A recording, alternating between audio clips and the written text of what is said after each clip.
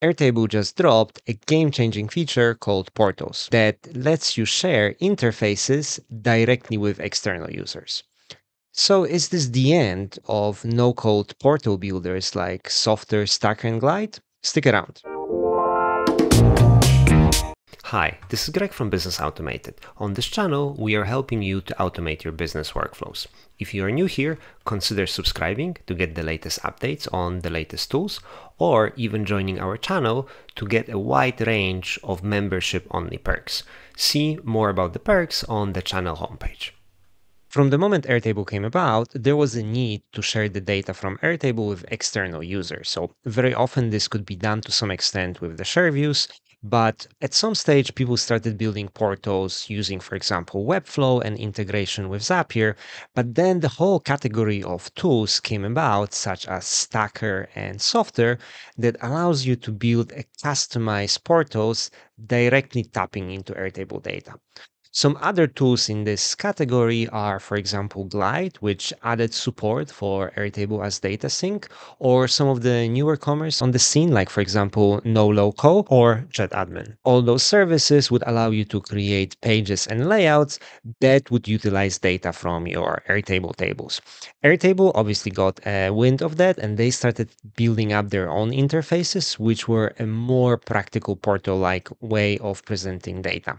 There was also a way how you could invite free read-only users to create a sort of makeshift interface where people would log into Airtable, but they would have a view-only access to that specific interface. The opportunity to invite external users was in a plain sight. As you can see with this announcement, Airtable is allowing now to invite external users and offer them a dedicated login portal.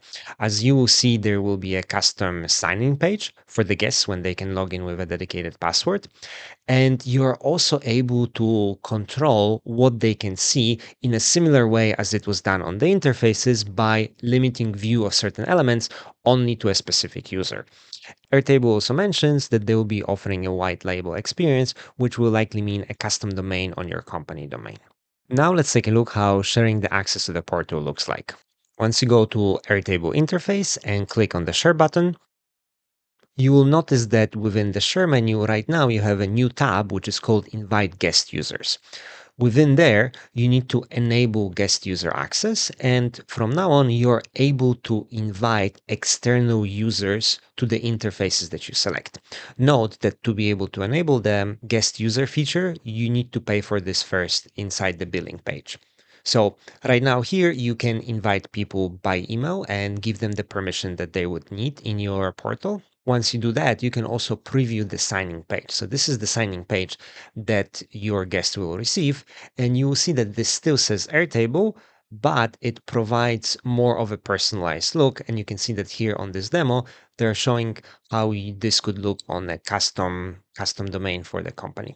Once people are inside of the interface, this inside of the portal, this really does not look too different from your typical Airtable interface, but with the limitations that the features like viewing the data or sharing the interfaces are not enabled here. So this is much cleaner, sleeker look of your typical Airtable interface, which is only intended for external users.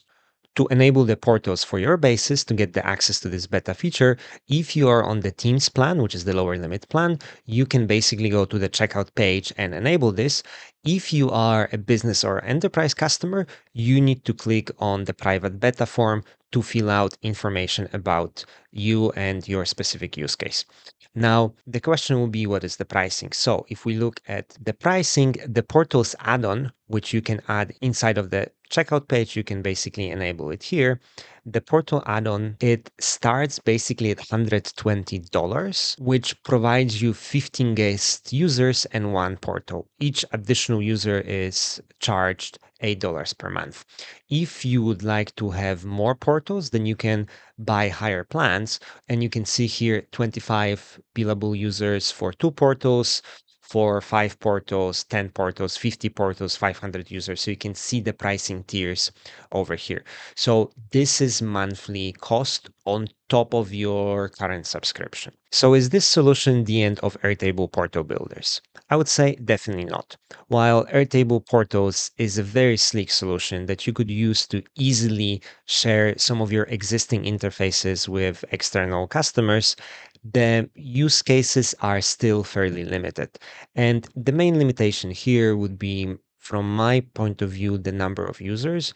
Even if we look at the highest tier, not only we are looking at, let's say, maximum of 500 users, but then this also comes with a very hefty price tag. Apart from number of users, dedicated portal builders offer much more flexibility in terms of the design, what you can do in terms of the pages, the layouts, also the ability to have marketing pages that are not directly linked to your data, and also being able to have those pages optimized for SEO. So if you're planning to have something that is directed a little bit more towards the open internet, this will be very important to be able to optimize the SEO. By now, the companies like Softr, they have evolved from being a general add-on on top of Airtable, and they offer many, many more features, especially what is important for some of the projects that we have been working on, ability to integrate with multiple data sources. You might be having a lot of information inside of Airtable, but you might also want to pull in some of the marketing pages from Notion. And this is a very strong element that was recently added to Softr. So you would be able to use Notion as a data source, but also if you're dealing with really sizable data and number of records that cannot be handled by Airtable, you are also able to connect to bases like, for example, Supabase, or even use any of the custom REST APIs. So I would say the era when we were talking only about purely Airtable builders is over. Right now, all those companies have evolved into much more sophisticated software systems. So definitely with Airtable portals, there will be more competition, but I think that makes it only better for all of us users. So that's everything. And I hope this was useful for you guys, and good luck automating your business.